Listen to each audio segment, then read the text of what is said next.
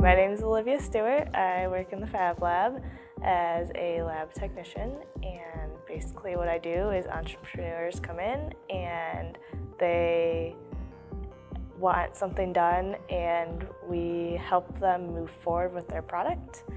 And I am the one that does the CAD modeling. When entrepreneurs come in, they sit down, we have a meeting. Usually it can take from 15 minutes to an hour and 15 minutes, depending on the person, what they want done.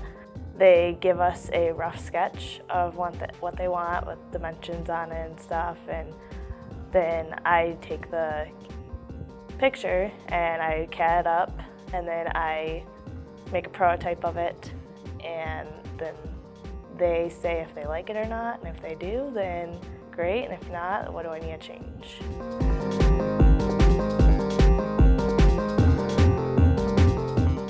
I'd like to see the lab get larger, not only with entrepreneurs outside of the lab, but students coming in with ideas of their own, because a lot of students don't know that's there, as well as other people outside, they don't know it's here either.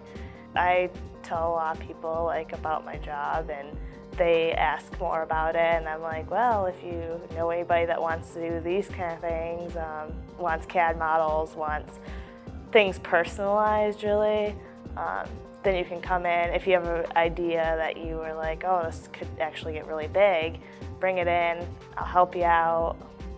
The other tech will help you out. We can make things go farther. So I feel like just people that know about it in general here, or even like myself or Cedric, we talk about it outside of here, and it helps, I feel like, get out the word.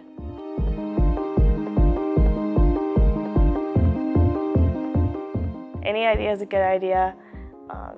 Doesn't matter if it's small or big, or you actually see it going somewhere or not.